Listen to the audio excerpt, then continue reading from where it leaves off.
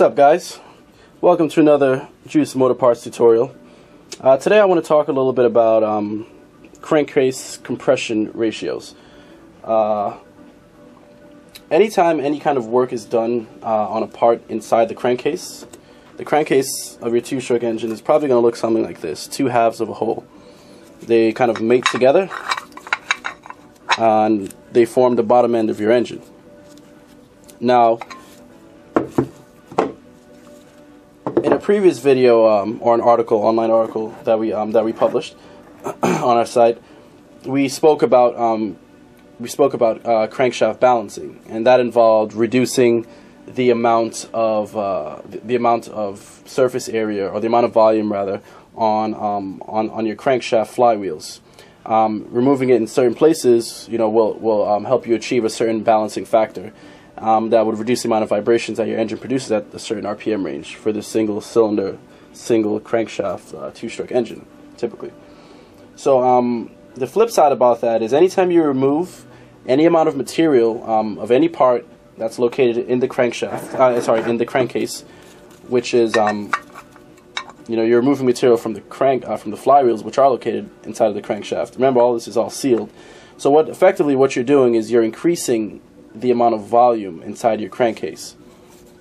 This is bad for a number of reasons. Reason number one is that these engines, as they were designed, as poorly as they were designed, they were still calculated under certain conditions, and that included keeping the crankcase to be fairly consistent in their designs.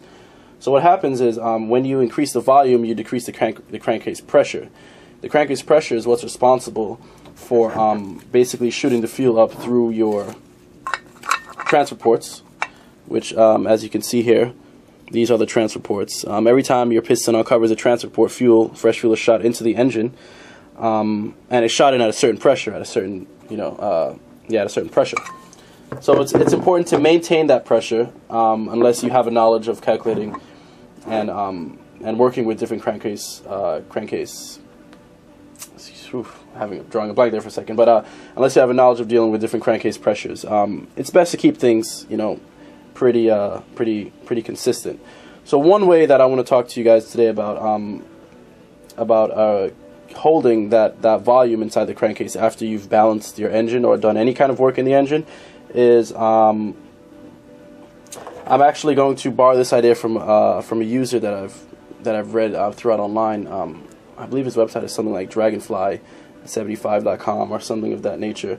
I'll put his name in descriptions. It's a great idea, and it's using JB Weld. Now, the way it would work is this is an epoxy that you can affix to various parts of the crankcase, and what you could do is, after you've removed and kind of calculated the amount of material that you removed, or estimated or guesstimated, you substitute all that material in the crankcase with JB Weld. Or something else that you could do is use silicone RTV sealant. You can even all the holes that you've drilled inside of your crankcase or your crankshaft, you can fill those up with silicone to effectively take up the space that you removed inside of the crankcase volume, thereby keeping that volume fixed, even though you've removed some amount of weight from the crankshaft. So JB Weld is great. It's extremely high temperature stuff. It won't just as long as you don't put it near anything in the crankcase that involves friction, like putting it around inside, let's say here, this bearing hole, or putting a thin layer around the circle part here would probably be good, or even concentrating it in a certain part. Just as long as you're taking up volume inside that crankcase after you've after you've taken off material out of your flywheel or crankshaft, is a great idea to keeping your performance consistent, as well as a great way to identify potential problems, or to isolate potential problems that could occur. So again, this tutorial was about ways that you can take up volume inside of your crankcase to keep the crankcase volume the crankcase volume consistent.